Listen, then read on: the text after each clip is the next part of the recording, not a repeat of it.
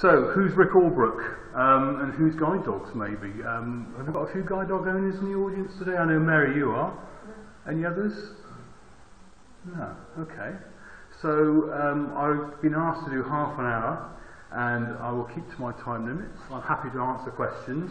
I will be here later on after the, I think we've got a 4 o'clock onwards type session when I can answer questions as well. But I will hang around, so if you want to ask questions, then I'm here to do that. But I want to try and bring you up to date with guide dogs. There's lots of things going on that perhaps people don't always appreciate what guide dogs can do.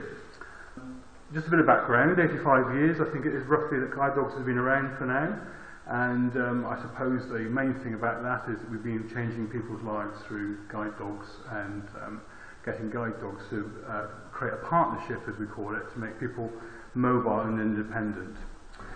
But we can't do that sort of work without a lot of things that go on behind the scenes. We've got 12,000 volunteers in guide dogs, and we've got about 1,000 staff.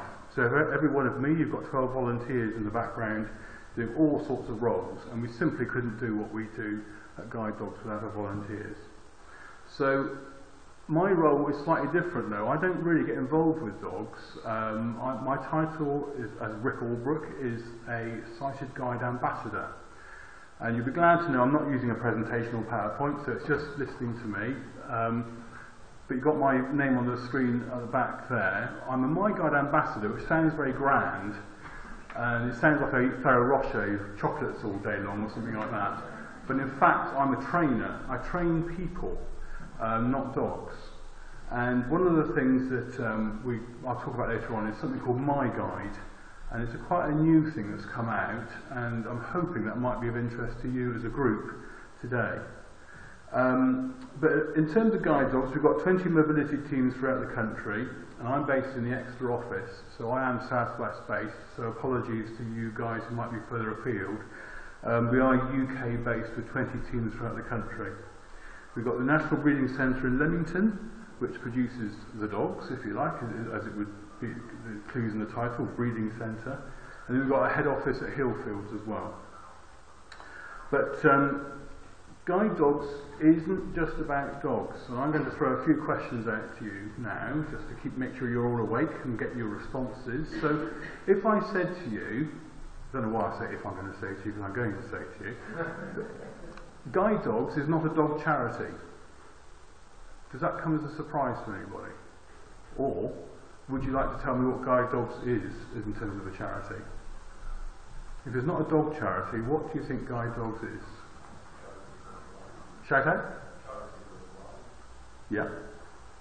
Kind of right, there's lots of charities for the blind. A bit more specific. Ah, fantastic! So it's a mobility charity. So when we start to look at some numbers, how many people in the country? Well, we've got a very young audience participant over there, so how many people roughly in the country? Too many. Good answer.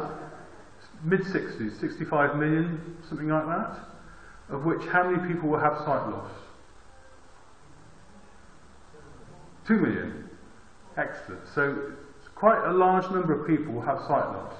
Now if I start talking to you in terms of guide dogs, how many guide dogs do you think there are in the country? So Mary, you've got your guide dog with you today. What's your dog called again? John. John. Should have remembered that, sorry. So how many Johns do you think there are in the country? 100,000? No? There's about 4,500 to 5,000 guide dog partnerships in the country. So one of the things that Guide Dogs is looking at is, yes, we can do the guide dog bit, but as you can see, and Mary's probably quite a good example of that, there's only one guide dog in the room today. So it's limited to how many people we can offer that service to. Does anybody want to guess how much a guide dog is worth in terms of how its running costs for its life? Lady at the back? That is bang on the money. Spot on. Have you been reading my notes? £50,000 for a guide dog. So the challenge for guide dogs is we've got waiting lists, and in reality people are waiting probably a year, 18 months, some people 2 years for a guide dog. but we just can't produce enough dogs for the demand. And as you can tell, for £50,000, it's a lot of money that we have to generate. All the money that we use at Guide Dogs is all self-generated. So ultimately, we don't get any funding from other organisations. It's all produced by mainly by our volunteers, and often through legacies. So we do have campaigns that Guide Dogs run, one of which would be something like street clutter. Does that sound familiar to you? So when you walk down the high street and you see all those bikes that are abandoned, benches that are in the way, waste paper bins or rubbish bin days. So one day the bins are in, the next day they're not. But somebody always forgets to put their bin away, so that's the one you fall over. Talking buses, Mary mentioned earlier on. And dog attacks is a big thing for us as well. Not a lot of people realise that a lot of guide dogs get attacked, and that can destroy a dog from working. So we've got those campaigns going on, but what we're also trying to do is more what we call mobility work. So mobility work, or a guide dog is a mobility aid, includes white cane training, for instance, and there's a lot of things around mobility training that people can learn as techniques to get out around and about. Like Mary was saying, some people say, I can't do that, I've lost my sight and I'm never going to be able to do that again. Well, that's not always true, but sometimes you have to show people the trade secrets, if you like, as to how we do that. And I think my view is that we've probably been a little bit good at guide dogs at keeping our secrets, trade secrets secret. One of those trade secrets really is MyGuide. So MyGuide is a project, or is now a service, but was a project that looks at getting people out and about by recruiting volunteers to help people get out of their homes. Could be to go for a cup of coffee, could be to go to church. So we're looking for volunteers to be able to help with that type of service. Often it's quite difficult to get that up and running because having the right person or the right volunteer in the right place at the right time for the person who needs the help is a logistical nightmare sometimes, but it does work for people who need it. The other side of MyGuide is we do nationally accredited MyGuide training. So it's called Level 1 training, which is about sighted guiding. So a lot of the work I would be doing here in the Southwest includes local charities and societies, bus operators, so Stagecoach, First Bus, Exeter Airport, Cardiff Airport, the libraries, volunteer groups I mentioned before, First Great Western, their passenger assistance staff, the Olympics we had a while ago, and we trained, I think it was just over 2,000 MyGuide volunteers for the Olympics as well. So the other side that I'm looking at is hospitals, because I'm going to just throw a question out to you guys as well, is that sometimes when you go to hospitals, it's interesting to watch what happens with you being guided in hospitals. Would that sound familiar? No? You're lucky if you get guided. Okay. Yeah, so what I'm getting at is phrases being used like if you're waiting for your appointment, somebody shouting out, is Mrs. Jones here? And they stand with a clipboard and Mrs. Jones doesn't know she's being talked to. She might be hearing impaired as well for all we know. Or the classic that I've seen several times is those of you with a yellow card, which could be your emergency card for your appointment, for to go and see the consultant, would you like to follow me?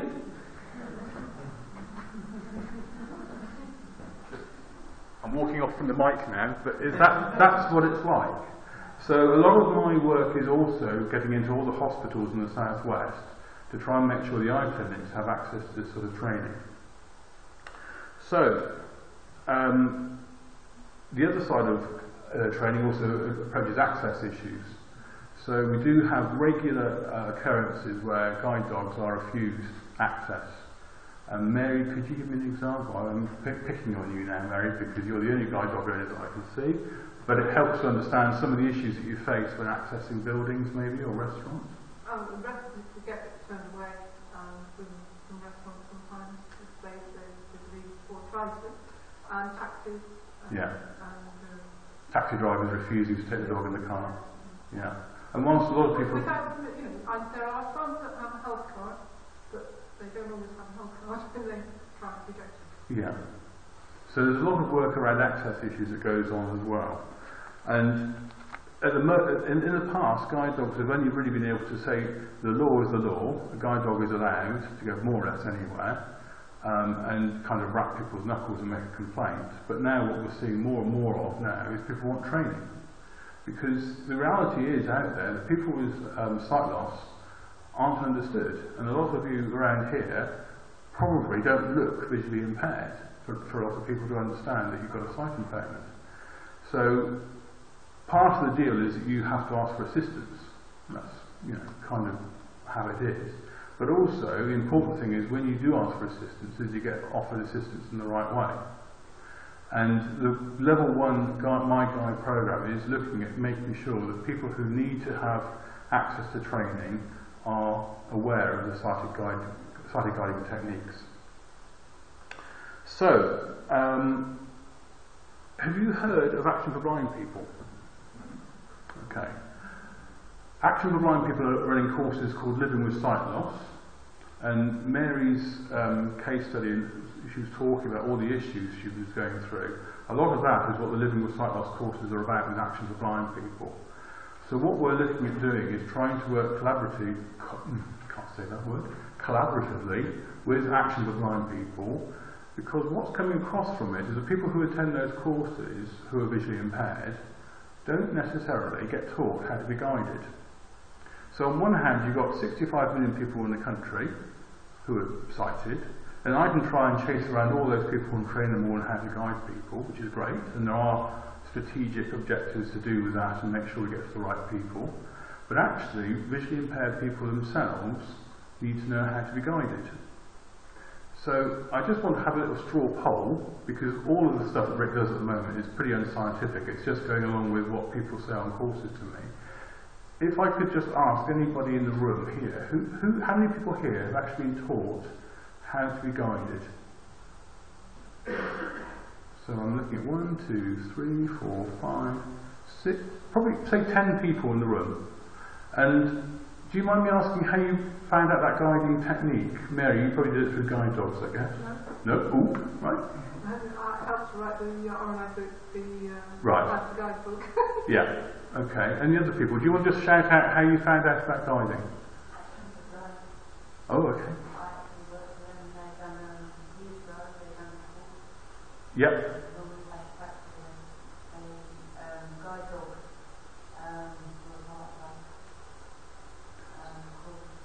Right. So, sorry, how long ago was that? Okay. So, can you see where I'm coming from? There's a lot of people who would probably benefit from sighted guide training. So, whilst guide dogs are doing the guide dogs with a dog, we also can help you with your mobility as well. So, what I want you to think about today is whether or not that would be something that would be of interest to you. There's 20 people like me in the country, so there's 20 MyGuide ambassadors in the country, one for each team. And what I'm looking at doing is running sessions for people who are interested with their partners, preferably with a sighted partner, carer, brother, sister, next door neighbour, whatever it might be as well, to explain the techniques of guiding. Because there's a definite right way and a wrong way of guiding. Sorry, speak. What age do you do that from?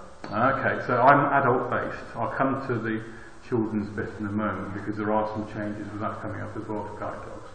So are you asking for children in particular? Is that what you're... Yeah, okay. Okay, we'll come to that in a second. I am not trained to deal with children. I've had two of my own and it scared me off stiff. So. But no. So guiding adults is what we're talking about. So what comes across is that a lot of people with sight loss are having, they don't get trained. You know, if you lose your sight or if you've never had sight, you don't necessarily get trained in how to be guided. And as the lady over to my left was just saying, how many years ago that was produced at Action? 40,000. Yeah. And would you say that guiding technique is anything new then? Was it a new concept? Well, it was just a program that yeah. it was called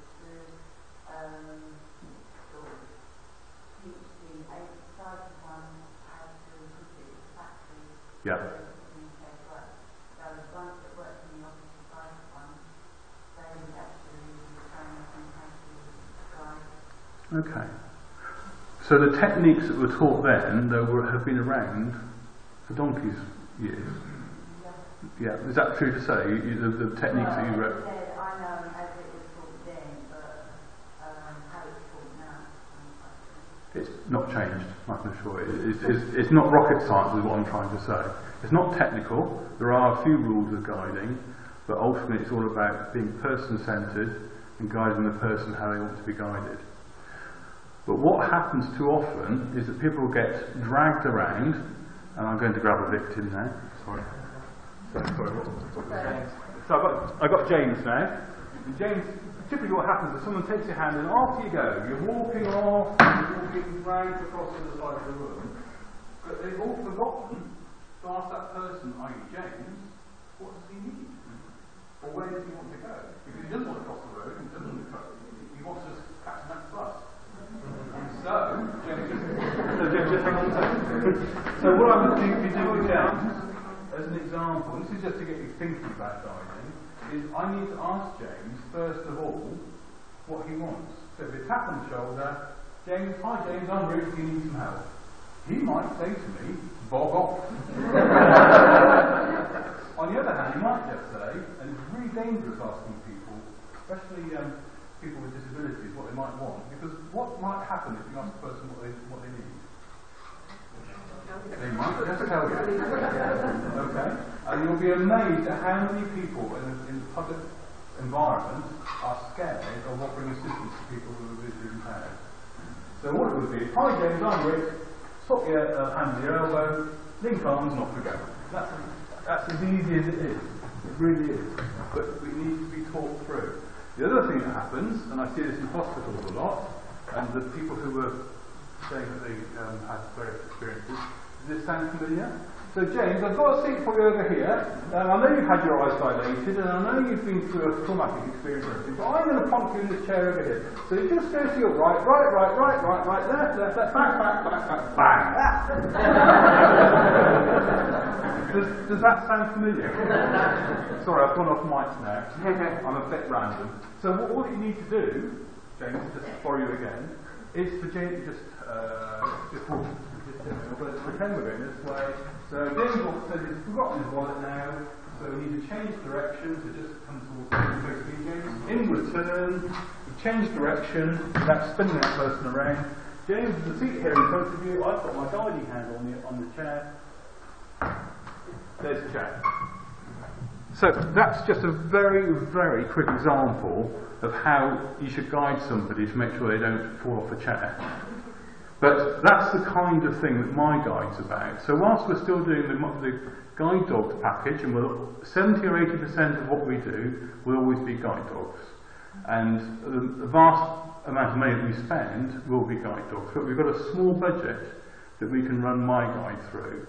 So that means that 20 people like me, they're not all as glamorous as me, as you can probably tell, they are all throughout the country. So it's just a suggestion that maybe, as an organisation, it's something that might be of interest to you.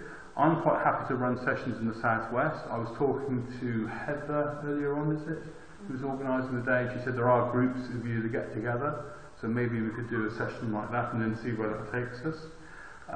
But it's an important skill, because, like Mary was saying, Mary, you fell over, you were saying just last month, was it? Yeah. And I probably wasn't being guided, but I bet you can name a few instances where you've been guided really badly. Oh, yes. Yeah. So it kind of helps. Especially when people push you from behind, because they can't see through me. I'm quite big. Yeah. The classic is, so one of the rules of guiding is you should always guide from in front. Always guide from in front. And if you don't do that, what you're effectively doing, Mary, can I manhandle you? Yes. I'm so used to it. I promise I'll do it safely. So we've got Mary here, and what Mary's talking about, just come to the left of it because that light is dazzling me. So Mary's here, and what she's talking about is being pushed in front. So what I'm actually going to be saying to Mary now, is Mary, if you go in front of of me, walk in front of me, and I'll tell you what, if you look past me over that chair, I'll stand back and watch it. That's what you're saying to somebody if you're not guiding them from the front. So Mary, she's got Mary there. Nice secret, Mary. We'll talk about that another time. Then Mary's just going to follow me. I can guide her. We've even got a narrow space where we've got the projector. So just put my hand in the narrow space. I'm just going to put you onto the chair. So the back of the chair.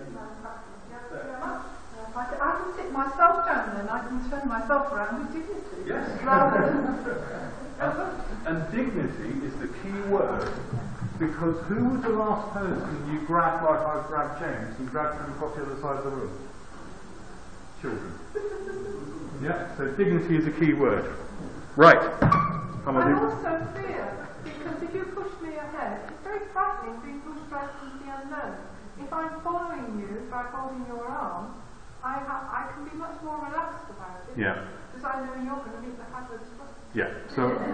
So Mary has lost her sight, or has no sight, not her brains. So all I'm acting as is the eyes for Mary and telling her where the hazards are, where to slow down, where to stop, where the stairs go up or stairs go down, which is, funnily enough, when you think about it, who else does that? A guide dog. So the techniques are very similar to what a guide dog would use. So can you see where I'm coming from with that? Does that sort of explain MyGuide a bit? Lots of different ways of doing MyGuide, and different parts of the country are doing it in different ways according to what works, and that's ironically quite a good way of doing it, because that's really what people want. The other thing I was being asked about was children. So I'm not an expert on children, especially as I'm a father, so that's not a necessary qualification. But I don't know if you realise that guide dogs really in the past have always been adult based. So they've offered guide dogs to 18 plus. But recently the National Children's Blind Society, I think is the right phrase, has been amalgamated or taken or run by guide dogs now, and it's called Blind Children UK.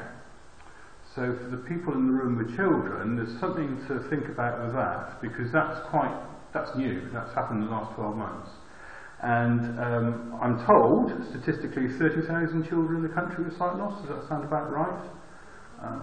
But 1,400 have been supported through that side of guide dogs, ultimately having taken over the running of the charity. So we've got children's mobility instructors, and we're taking on more, I believe, as we go forward. But certainly we've got somebody in the southwest called Tracy James, and she's a children's mobility instructor. Now, it's a different proposition, because giving a child a guide dog isn't necessarily going to work. It can work, but a lot of children are more interested in what I would call confidence and being able to access education, just like Mary was talking about. And the idea is that the children have an assessment, and then they would look at their needs for the educational background, assisted technology, adaptations, supporting the teacher, whatever the curriculum is demanding of the child. So that's a new part for guide dogs, and something to think about for children's services. The other side of it is we also do buddy dogs. So buddy dogs are guide dogs that haven't quite made the grade.